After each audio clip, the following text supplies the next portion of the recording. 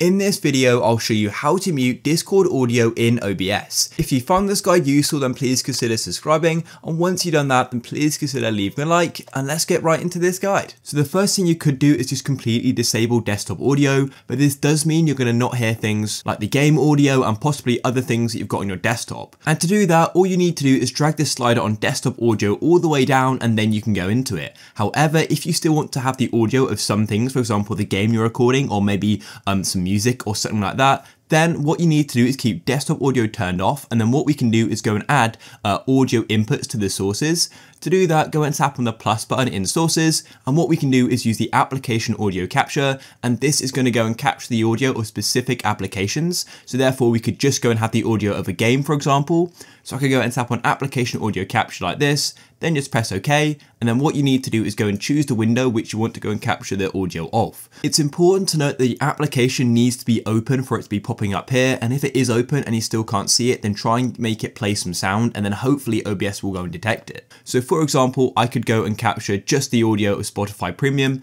I could tap there, then go and tap OK, and then as you can see, it's now appearing here, and I've now got Spotify playing, and as you can see here, it's now capturing the audio, but desktop audio is all the way down. So you could go and apply that to any application, and you could also go and add other applications as well, but Discord is not going to be captured in this because it's only capturing the audio of this specific application. And yeah, you could then go and adjust the sound and do whatever you want with it, and it's that easy, guys. If you found this useful, please consider leaving a like. Peace.